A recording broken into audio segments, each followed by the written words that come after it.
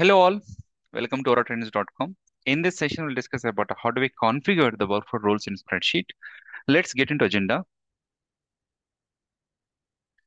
The first thing is we'll understand the navigation of the workflow rules using Spreadsheet and how do we download the Oracle standard template and also how do we customize the rules for the GL journal and also how do we download the customized rules in a JSON format. The first thing is how do we navigate? We have a task list called manage workflow rules in spreadsheet. Navigate to this particular one. And once you navigate to this particular manage workflow rules in spreadsheet, you should be able to see this particular screen. In this here, if you observe, the functionality is available only for three workflows. The first one is asset transaction approval, nothing but fixed asset transaction. Other one is invoice approval. It is AP invoice approval. The third one is general approval, GL general approval, which is at the batch level. And we have two buttons. One is upload and other one is download.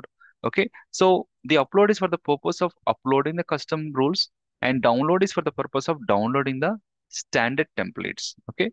So here you can observe here to customize the any of the workflow, first of all, you need to have the basic template which is available, right? You need to get the Oracle standard template and then you customize it according to your requirement. So it's like FBDI data, FBDI sheet. You just download the FBDI standard file. Then, like you mentioned, the custom data, then upload. A similar process here to customize the GL general approval rules. First thing what we have to do is we have to download the template, which is an Excel SM file. And here it provides a couple of sample options also. You can go with the basic template or you can select the either one, sample template one or two. It's like more examples which are available in the template one as well as in the template two. Once you download the template, the next thing what you have to do is you can observe here th- this particular template. It has two sheets. First one is instructions, other one is general approval rules. In the general approval rules, we have to add up our custom rules. Once the rules are added in the custom rules, you just click on generate rule file. It will generate a GIF file. It will generate a GIF file once you define the rules. And after that, once you click on generate rule file, it will generate a GIF file. Okay. Once that is done, the next step, what you have to do is again go back to the manage workflow rules spreadsheet page and you just click on upload button. Once you click on upload button, select the zip file and then once you select the zip file, click on submit. It will provide you a warning because this particular step will overwrite all the rules which are there for that particular journal. So we have to be very careful when you are uploading this particular sheet. Okay. Once you click on OK, it will submit an ESS job and you just need to wait for a couple of seconds. Once it is done, you can check the status if it is successfully uploaded. It tells you that if it is error out, also it will tell you what is error. Okay. And this how we can customize a GL general. And the last one is how do we download the BPM rules. So in the same sheet, you can observe here in the same page, you just expand this particular migrate rules from BPM. It shows a download button. Once you click on the download button, you select the workflow and then click on submit. It will generate a JSON file. Okay. So now we'll try to discuss all the things we have been discussing. So the first thing is let us see. So I'll just navigate here for our understanding. So I'm in the home screen now. Click on the username and setup and task and maintenance. Click on task list. Click on search. And here you just search manage workflow rules in spreadsheet. So I'll click here. Once we click here, it shows the list of approvals which are available.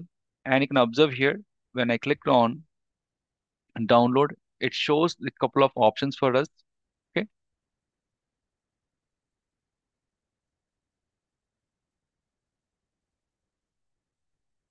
Okay, 1 minute. It's not showing any pop-up. Okay.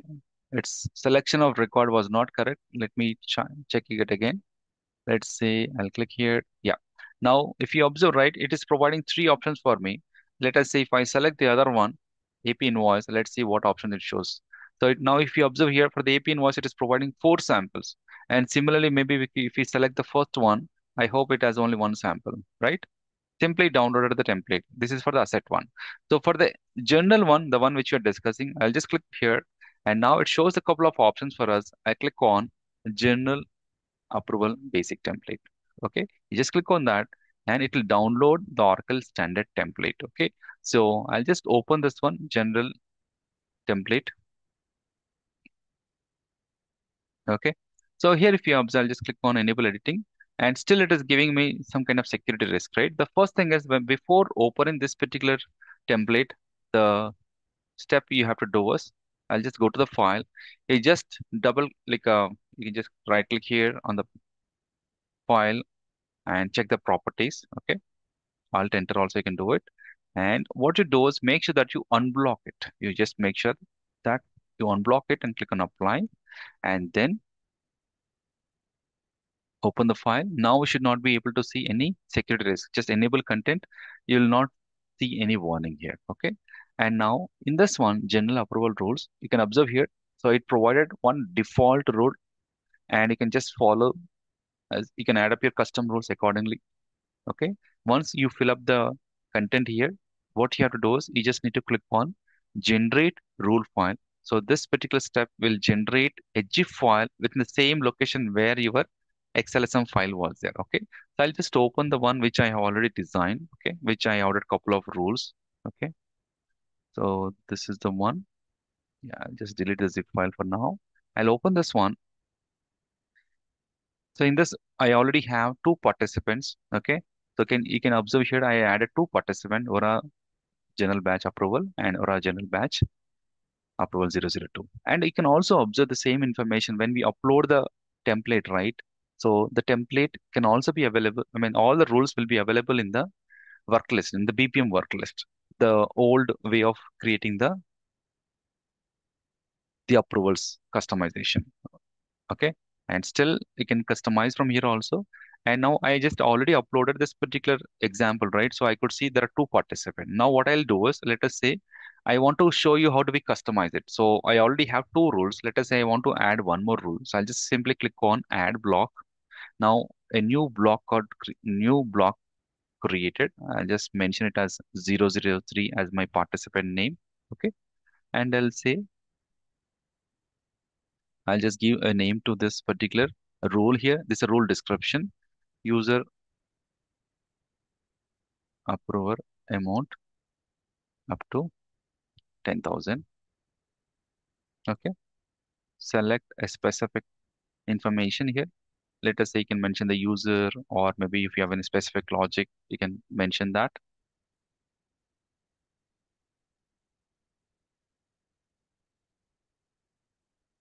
Condition, you want to mention the condition here. Let us say batch amount greater than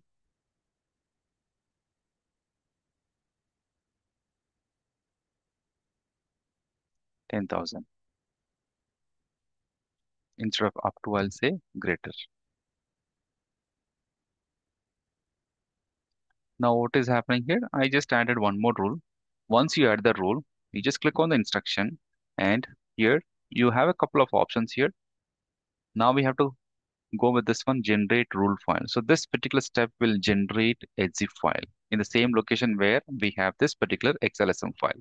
So I have my XLSM file here. This is the file, and it was generated just now. And if you just open the zip file, it has a JSON file, and also it has the same standard template which we have been using. So I'll click here. I'll go here. I'll go to the instance now. So what we have to do, you just need to click on upload, select the file, and click on submit. And this particular step will give you a warning. Now once I click on submit, it'll give you a warning, and then click on OK. So this particular step will run an ESS job. Okay. So the process got submitted, and you can just wait for a couple of seconds.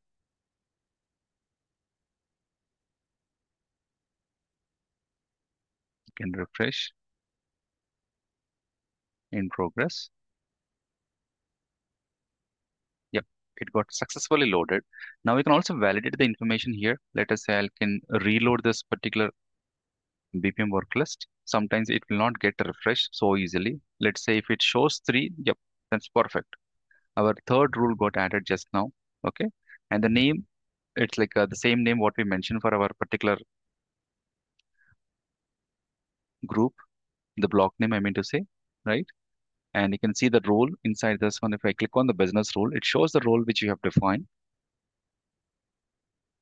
Yeah, there's a rule which we have defined and clearly tells that this rule was created by spreadsheet. Now, other one I want to show you, so like how do you download the rules, right? Let us say I can select this particular general approval and click on download BPM rules, and you can select the workflow and click on general approval. Just click on submit. This process will download the rules in JSON format. You can also just open this one. And by default, it shows the data in a single line. Maybe if you're at all, if you have a Notepad plugin with JSON tools, you can use that. And here in my system, I have this particular plugin. I'll just click on pretty print current JSON file. So it provides the indentation of the JSON file so that we can try to observe in a like, meaningful manner, if at all if you're aware of the JSON. Or else you can just ignore this file. And what you can do is you can once you download the file, you can just go to the standard template. Let us say if at all if you don't have the template which is already uploaded by some other developer, then what you can do is you can download any of the standard template and just click on import rules in spreadsheet, and then just click on downloads and select the JSON file. So what will happen is the rules will get uploaded into this template, and then you just modify it according to your requirement. Okay. So this is how we can make use of the